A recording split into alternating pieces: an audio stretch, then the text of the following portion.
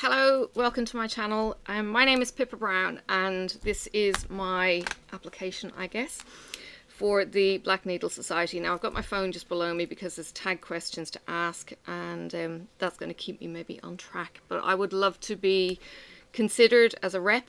Now you may have a bit of a question about my accent because I am actually living in Australia. I'm actually living in Tasmania, which is right down the very bottom on the island.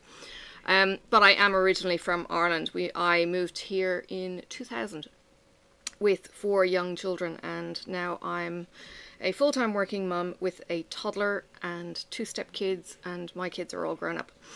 So, how did I come up with my floss tube name? Well, it's as original as, well, yeah, batshit, but I don't normally swear much in my floss tubes. But yes, it is my name on the channel. When I started my YouTube and watching YouTube, I kind of thought, well, I am who I am, so hence the name Pippa Brown. You might see, yeah, hands. So yeah, I couldn't kind of think of a hobby name or anything kind of cliched. I don't tend to do cliche. Which you might see from my other videos.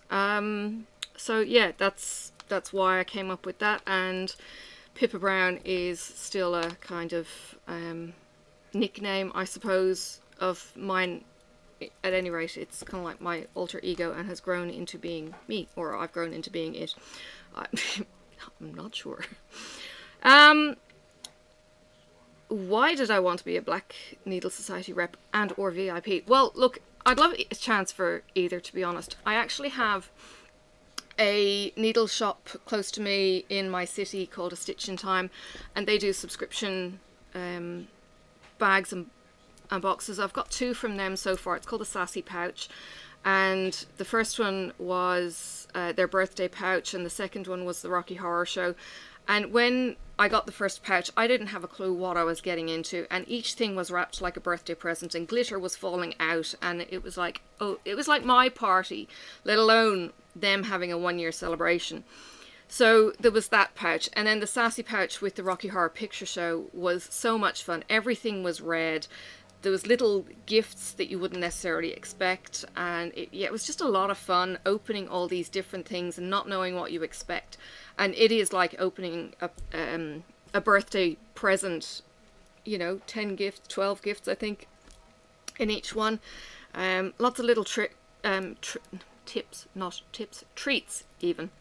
Treats. So there was chocolate, I think, in one, and I haven't had that kind of chocolate for ages. It was, you know, from one of the local companies, and it was just a little piece of chocolate. And that kind of thing is just, you know, the delicious touches I think that good subscription boxes have. So yeah, I'm on board with them, and I have actually joined. They have 3 thread clubs. I may not keep going with those because some of them go for 127 months because there's such a huge thread collection.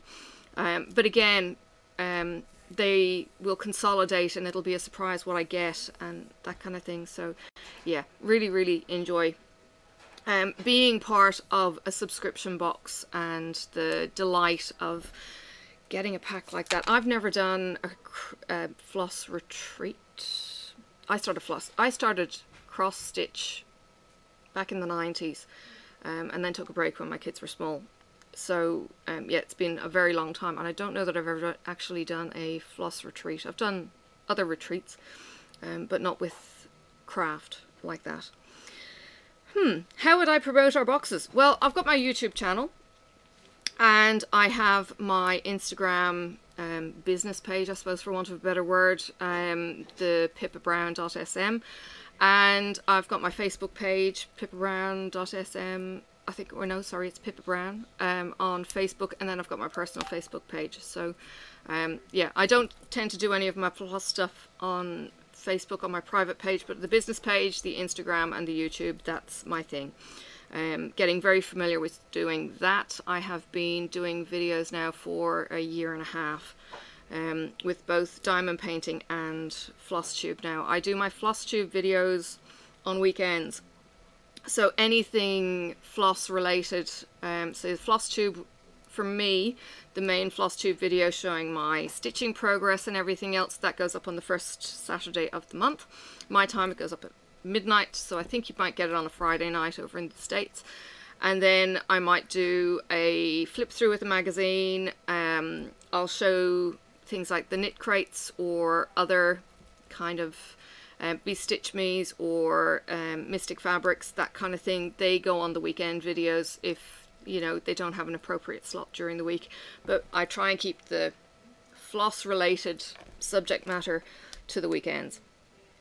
What is my favorite stitching accessory? Well, I've actually got them here, so I'm gonna jump the camera and you will see. Sorry, I'm looking at my screen, which is all kinds of big and it's moved. Anyway, so look, this is one. I got this new, and I will insert a picture here with my light. My light I wouldn't be without. My husband actually 3D printed it, and it sits over my left shoulder usually, or left forehead, and this has been a godsend. I'm working on the Cunning Cross Stitch Letters from Hogwarts and the Dark Queen of the Seas. I couldn't have done my 1/1 on my 28 count lid without this baby.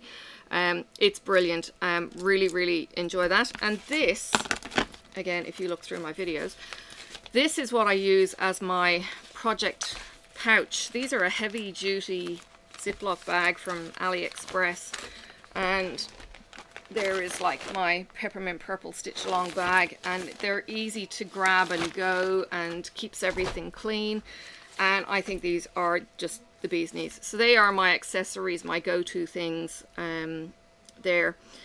What about non-stitchy items that I always have close at hand while stitching? Chocolate. Gotta have chocolate. I try and limit my chocolate as much as I can, and because this is Irish chocolate, it also costs me a small fortune to get from my supermarket, or my dad sends it to me once a month when the mail is working, which is not always as happens. I will pop you back on the face. What is my favourite item that you've seen from the Black Needle Society box? Okay, I've seen 2 boxes on the Black Needle site, and there's the Hogwarts and Frogwarts. And there was the other one, I can't think what it is now, the show one. My favourite of either of those boxes, which I haven't actually seen in person, and if I'd known that it was there before July, I would have bought it.